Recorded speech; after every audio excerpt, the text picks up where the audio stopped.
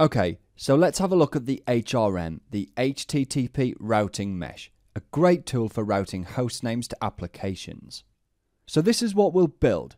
We'll start out with a UCP cluster and we'll deploy two services against it. We'll call one red and the other white.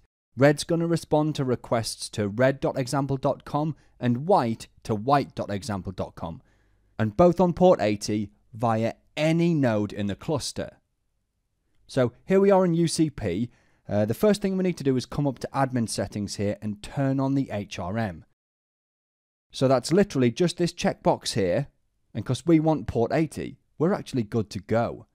Now behind the scenes, this checkbox does a bunch of things. Like if we come over here to resources, and then if we look at system services, it's created this UCP HRM service here. And also here under networks, we should have the same. Right, there we go.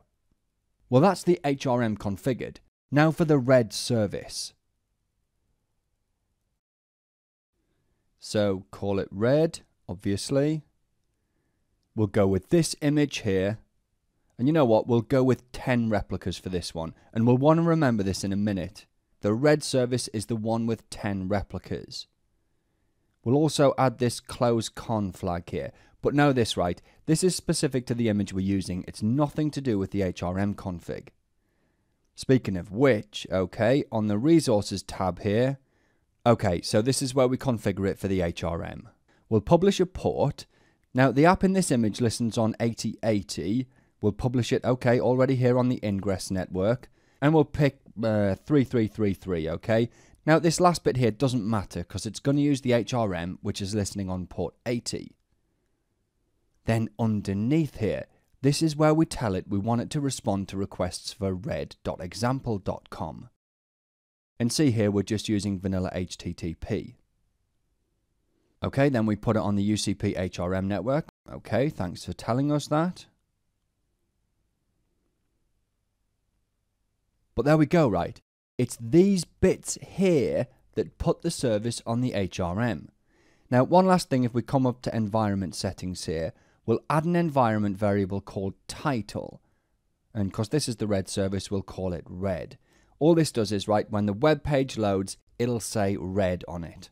It's just a way to help us know that we actually have reached the red service. And remember, it'll be the one with 10 replicas. But that's it. Let's deploy.